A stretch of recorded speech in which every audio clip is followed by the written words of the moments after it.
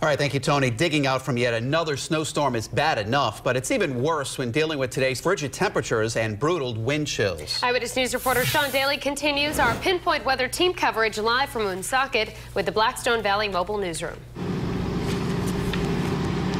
Shannon and Mike were here in Woonsocket where about 8 to 10 inches of snow fell. But what also fell is the mercury. And the combination of the snow and this extreme cold is making for quite the challenge. Let the cleanup begin, and don't be fooled by the sunshine. It's frigid out here. This is Woonsocket. Meet your neighbors, have some fun. Do something for your neighbor.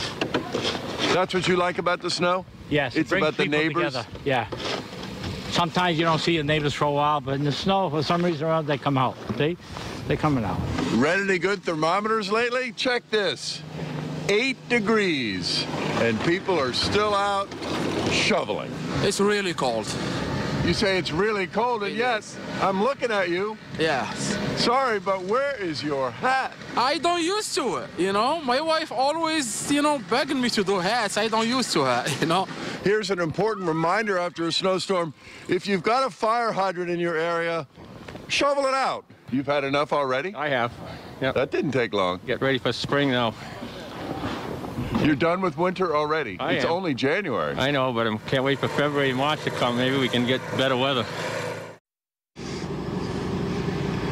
He thinks he had it bad being out shoveling for a bit, but we caught up with plenty of people who had it much worse. They were out working all day in this cold. We'll hear from them new at 6.